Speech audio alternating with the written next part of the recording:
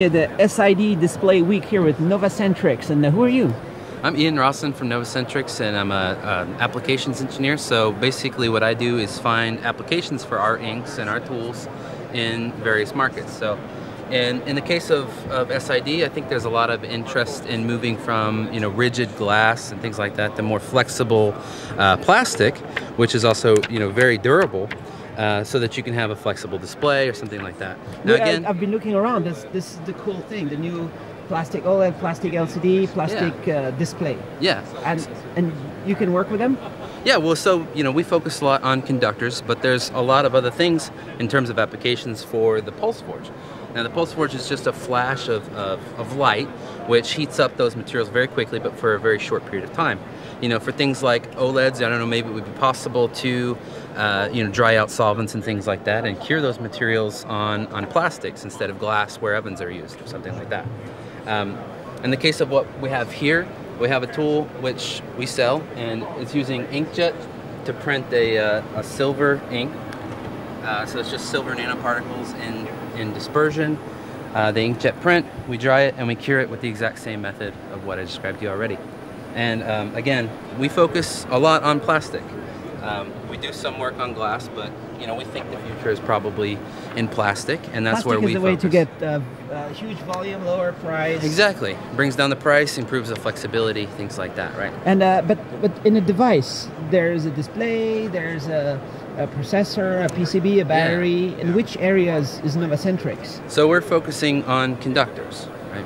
Most of the customers who come to us will also bring other materials. They might bring OLEDs, they might bring chips and other things to bond together. But for us, we're focused on the conductors. So that's for PCB? Yeah, basically, yeah. Now there's a lot of other applications where you already have a display or some assembly and you want to just add a conductive layer. Inkjet is really good for that. It doesn't contact the surface of the material. So if you're worried about dust or scratch or abrasion or something like that, you can just pass the piece underneath and add a circuit to it. So this machine is just, this is for R&D?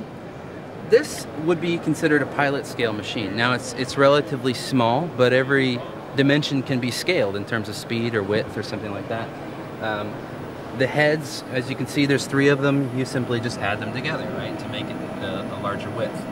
So yeah, this machine is for pilot scale, but it proves the idea, and all you need to do is scale it is in width. Right? And then with this pilot machine, you can do 1 layer, but you have solutions to do several layers of more and more complicated every year. Does it get more and more complicated? It does, yeah.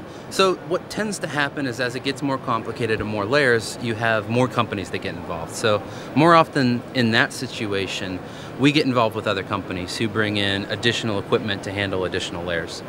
So you have a partner over there doing another layer, or what do they do those? So they do multiple colors, multiple layers, of course. This machine is a sheet fed, but similar idea, right? Printed electronics, and then and mainly flexible plastic and stuff like that. So this is a big machine right there. Mm-hmm. And how do you work with them?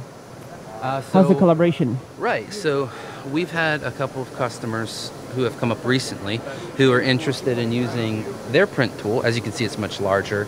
There's a lot more integration, especially when it comes to sheet-fed machines.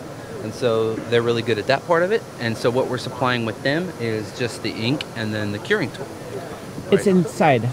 And this machine, not quite yet. So it will be throughout the rest of this year and then next year as we do that project. So what you're looking at here is just their printer.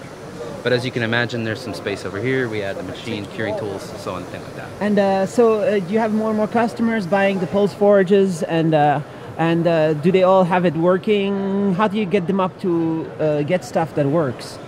Well, so we have, of course, laboratory tools, and we have the pilot tools, and then we have much larger industrial tools that we haven't brought to the show, but that are installed at customer sites. We've had actually quite a lot of hours on those tools running 23 hours a day, things like that. And then you help them keep it running, keep it working, keep it better, get the latest. Is it firmware updates, software updates? How does it work? Well, so there's some maintenance and some things that go on, but for the most part, for those larger installations, we tend to be very close by. Actually, we've grown quite a lot in the past couple of years. We have offices around the world, in China, South Korea, stuff like that, so we can be closer to those customers, especially in display.